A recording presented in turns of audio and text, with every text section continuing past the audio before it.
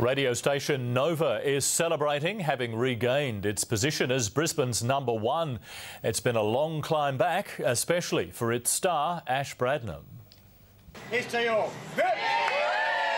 While his Nova colleagues celebrate, Ash Bradnam is hundreds of kilometres away, able to talk just barely about how far he's come. With radio, if you're having fun, it's fun to listen to, and if you're real and honest, then people can relate to it. In 2009, he had about as much honesty as anyone can stand. With the world at his feet, he came crashing down, an alcoholic, hiding vodka in the sauce bottles in the family fridge. He was caught drink driving and sacked. There was a period there where I wondered if I'd ever be back on radio again, ever. When you get really good talent and their soul's in the right place, you've got to support them. It was Nova boss Sean Ryan who stuck by Bradnam, giving him a second chance. Look, if you're doing something you love, that's half the key in life, you know, and I'm grateful for the opportunity that my bosses have given me.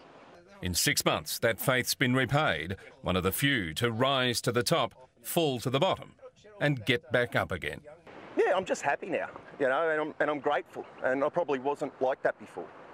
While the rest of Nova celebrates, Ashley Bradnam will fish.